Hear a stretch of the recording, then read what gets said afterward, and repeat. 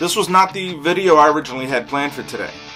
But after the base running blunders that the New York Yankees had this morning, last night, whatever you want to call it, in their 13-inning game with the Seattle Mariners, I just had to get some thoughts out. So let's get into it.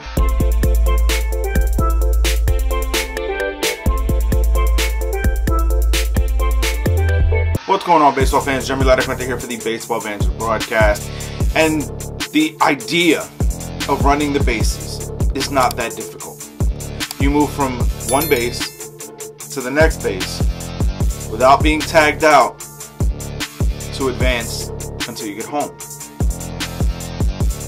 But seemingly the Yankees couldn't remember that last night, this morning, whatever.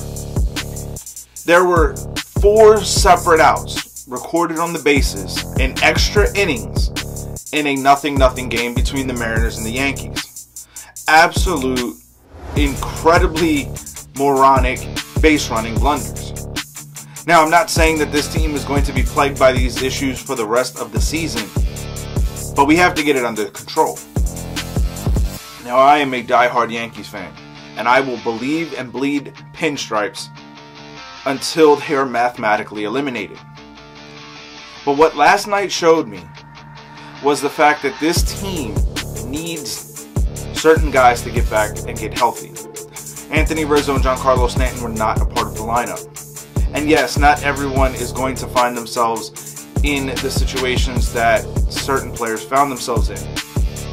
But when you see the absolute, unfiltered, nonsensical play of Miguel Andujar getting doubled off at second base as the extra Manfred man, the ghost runner, when you're taught to freeze on a line drive, he froze, then went towards third to then go back to second. There are absolutely no words to truly describe the enraged feelings that Yankee fans had on Twitter looking at this game, watching this game. It was unbelievable, the feelings. It was unbelievable, the sentiment that was going around.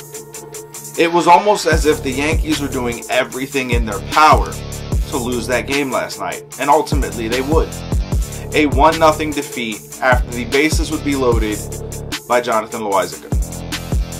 Now, this is not to discount the Seattle Mariners at all. They played an incredible game. They matched the Yankees' elite, stellar bullpen, pitch for pitch, at bat for at bat, and inning for inning, ultimately coming away with the victory. They played the better brand of baseball.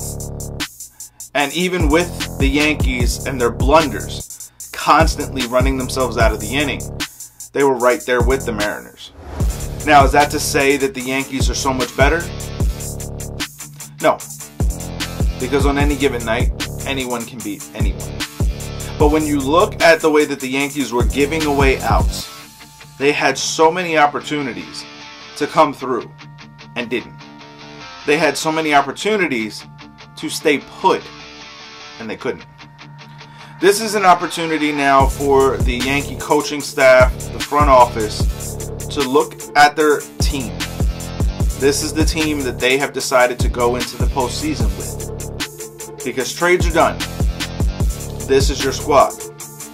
And if the Yankees falter in the postseason for these same type of base running blunders, there's going to be heads rolling in New York. I think that there's a lot to be expected of this team, especially with the start that they got off to. Now here we are into the second stretch of underperforming and underwhelming baseball by the New York Yankees.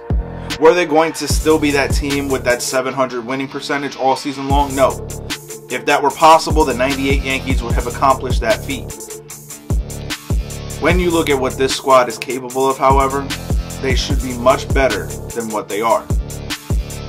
These last several games have shown the New York Yankees are almost finding new ways to win each and every night. Those close games that they would find ways to win in the beginning of the season, they're now finding ways to lose. Yes, everyone is trying to seemingly do a little bit too much, and relaxing and passing it down to the next man up is going to be an opportunity for the Yankees to get back to those winning ways. But until that happens, we have to deal with boneheaded plays like what we would see last night from several different players. It wasn't just one. And if the Yankees don't get this squared out, don't get this shaped up, this is going to be a very difficult postseason run for them in 2022. Now, the Yankees are going to be a team that absolutely will make the postseason. The Yankees' lead in the East is a comfortable one for now. So I do believe the Yankees will make the postseason. However, if we find ourselves performing in the postseason like we did last night in a very competitive, very well-played game, the Yankees will be eliminated from the postseason rather early and won't, with this particular team, with the start that they got off to, win the World Series, which is ultimately the goal. So these were just a couple of thoughts that I just needed to get out.